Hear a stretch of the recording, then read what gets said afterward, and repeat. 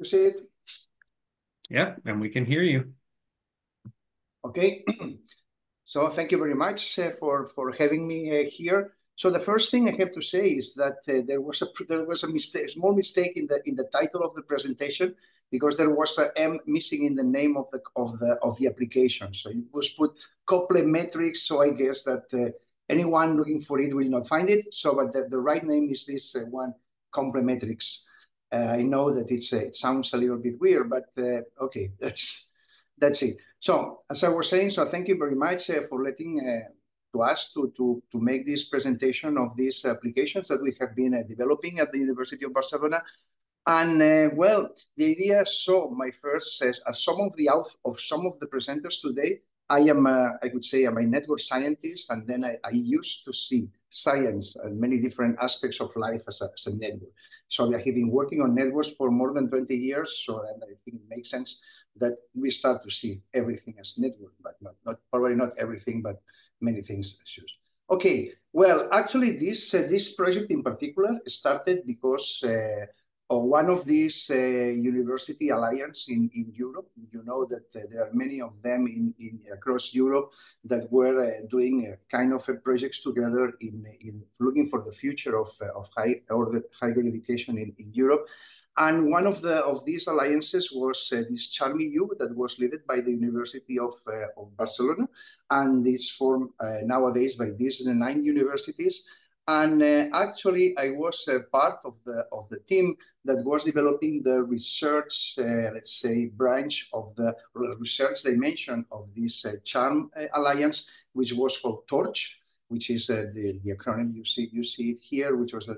And one of the ideas, one of the goals of this TORCH project was making a kind of a framework that helping the researchers at the universities in this alliance to find partners and then to find common projects of people working in similar topics, not only in similar topics in the other universities, but also looking at topics that in some sense could complement each other, and then finding people that could work together in common projects. Actually, some of these projects were developed, and then we were trying to find some tools that would help the people finding partners in the other universities. So for this reason, we actually developed a couple of applications based on this idea. One of these is this TORCH publication search, which actually looks for people in the 9 universities. You can select or deselect here, and then you can use a couple of filters like using the ISSN or the keywords in different ways.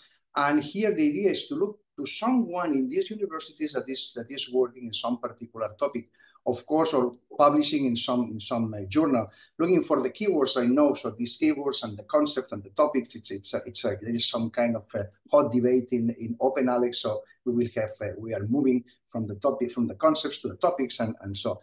But so this is the idea. And then we develop another application, which basically the idea was to work on past collaborations of people, of groups within also these universities. And then we can also apply these filters. We can look for different dates. And then, of course, then we can look at these existing collaborations. So then actually, when we were developing these applications, in particular for Torch, so actually this ended up in a project, which is this Complemetrics, which is a more general and more powerful application, which in principle is based on this idea of open science, which actually was one of the main, let's say, settings of the Torch Alliance as well, because everything should be based on openness of data.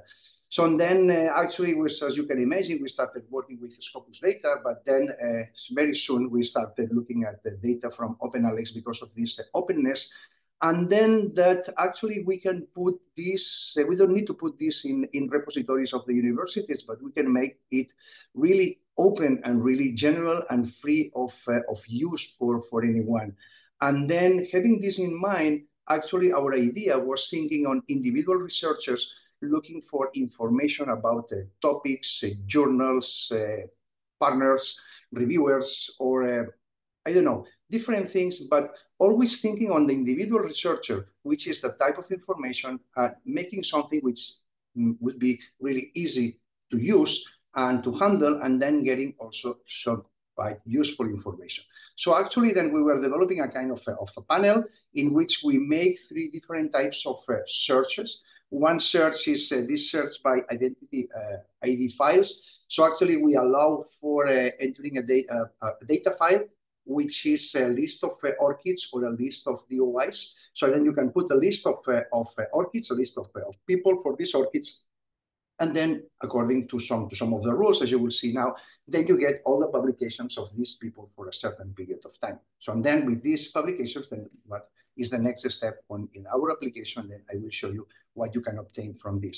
Then there is another one, which is the search by collaboration, which actually this was kind of inherited by the Torch, because here what we look is that, let's say, existing collaborations between entities. So this, for instance, in a national settings, in our case, for instance, in Spain, we can look at the different collaborations between universities in different topics, and this can help also to make a kind of a map of collaborations between entities.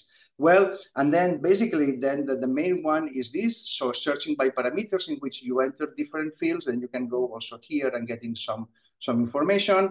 And then actually you go to the search, and you see you have here some help here, and then you can make this look as this search, this query, according to this affiliation, to the ROR, to the authors, to the ORCIDs, to the ISSN, or even to the keyword. So here I will show you just a simple output from this, because I'm not so I have uploaded this before.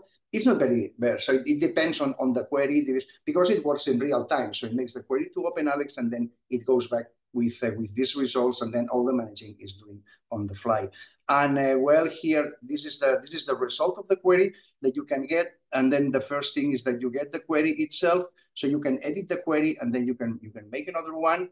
And then here on the right, what you get is the list of publications with a complete information about the DOIs. Then you can press here and then go directly to, since we have the DOI, then you can press here and then go directly to the publisher.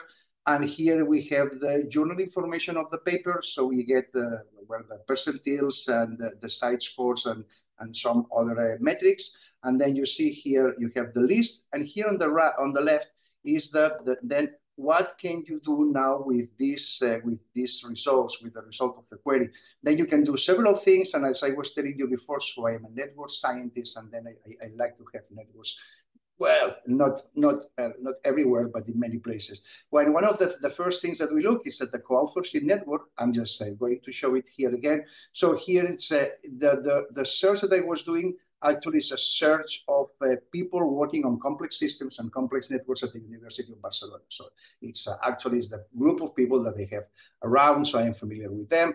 And so this is the result, even I am one of these here. So here is the network that you have, so you can identify here the groups, and you can see in different colors, not only the groups, not only the components, but also, let's say, the communities. So this is a network language. We identify the communities in a consistent way. You can make a filter. So there are some authors that appear here that really don't belong to University of Barcelona. You can just check here, and you can remove it if you want. And then you can also change. You can have here. You can change the number of or minimum number of publications for this to appear. And this is also something I didn't mention here, that you see that in principle you can maximize the number of authors for a publication, because this happens when you have a large collaborations of very large groups. And then here in this case we have only 8 authors at maximum, but sometimes you have hundreds or thousands of authors, and then when you try to make a network of this huge number of authors, then you get just a mess. And then actually in OpenAlex also there is a limitation, as far as I remember, of 100 authors for each publication, so you can work this out. And then you can also you can remove also, you can check for duplication from the journals and also from the archive. And as I was saying, so here we have this network. So something else that we can get is here you get to the author statistics. So here you can get the complete statistics on the papers. So this is the papers that were published in these 4 years. Then you have here the quartiles where these papers appear.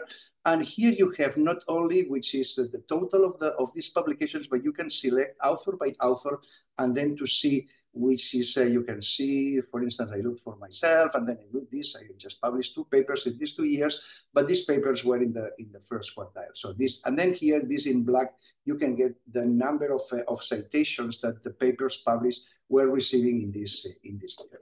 So there's complete information on these papers. Something else that you can get is the funding.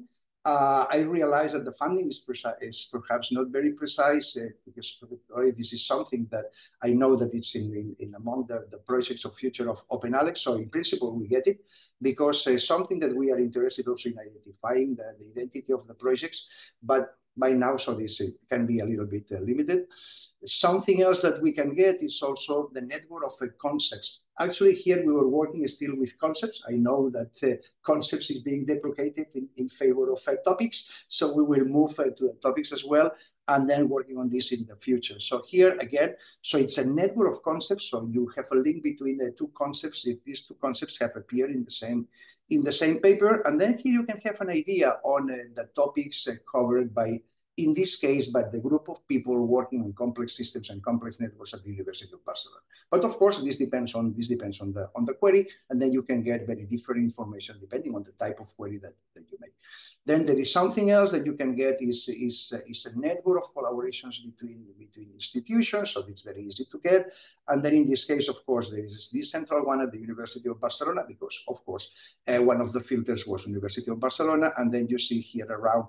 And then also you can identify some of the communities here by the different colors, and then you can see kind of a map of collaborations for this in this case. Well, and then for the last, so we have made also kind of a pie chart of disciplines, because I think that also something that people is looking around nowadays is not only citations, publications, but also how interdisciplinary you are and how wide is the people, so the spectrum of researchers that your publications get. And then here is just, we have measured this disciplinarity in 2 ways. One is for the discipline, because we are using the CITE score and then using the ISSN, and then here we have this classification in terms of the CITE score, and this here in terms of the concepts in OpenAlex, that of course, as I was saying before as well, this should be, let's say, moved into the topics more in the future, and then to see here. And then in order to measure which is the degree of interdisciplinarity. Last minute, Albert. Yeah, I don't know. So this here you have these 2 indices of diversity, which is one is the Gini-Simpson index, the other is the Shannon entropy. So we are physicists, and so at least we have to do something with the entropy at some point. Well, and then another of the things that you can get from this is you can download a CSV with all the information that this can be used in reports or whatever you want, just as a single file. Okay, and this is just to end. So this is my take-home message that I wanted you to get rid. So that in principle, our idea was to design a user-friendly tool for final users, so then that they could be to make their own CV, to look at your own network of collaborators, not to look to because you know it, but to show it in some sense when you are evaluated or something like this. You can look for partners. You can see different partners here. It can be also useful for managers. So if you, at the end of the year, you have to make a report of your institute or your department. So it's very nice to get this kind of maps that don't show only a list of publications, but they show which have been the real collaborations between the people. And then this can be even useful for evaluators. Of course, I know that we are dealing as well with these types of quantitative metrics, but you can look at, for instance, roles when you have these communities descriptions and so on. And then at the end, we are also providing some particular interfaces. So if I have my own website, and then I can design a kind of an interface that just is calling to this. And of course, it's an ongoing project, and we are working on usability. We are improving. We are looking for new metrics, and of course, some new network-related metrics, because I think can be useful for the community. Then, so please, comments, suggestions, criticisms are welcome. So thank you very much, and here you have my coordinates if you want to reach me, and then I will be open for any question at the end of the session. Okay, thank you very much. Great. Thank you very much, Albert.